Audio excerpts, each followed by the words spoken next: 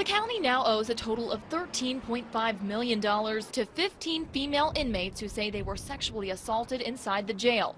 But criminal charges are still hanging in the balance. I'd like to see someone answer for this other than the taxpayer.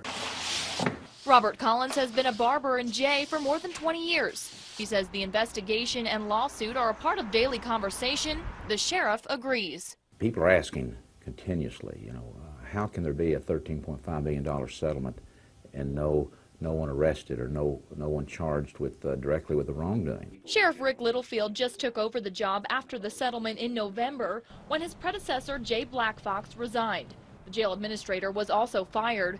Littlefield says things have come a long way in the last few months. And I'm not sure which direction they're going to expand the investigation, but I would be surprised if there's any still working here. As far as paying back the $13 million, taxpayers will vote on a half-cent sales tax hike in April.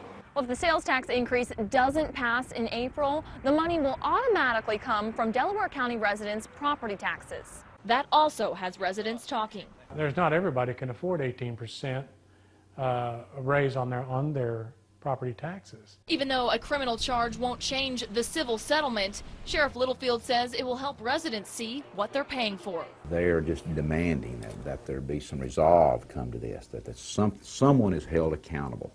And that's the direction hopefully this investigation will go to. Brianne Pomerini, 2 News works for you.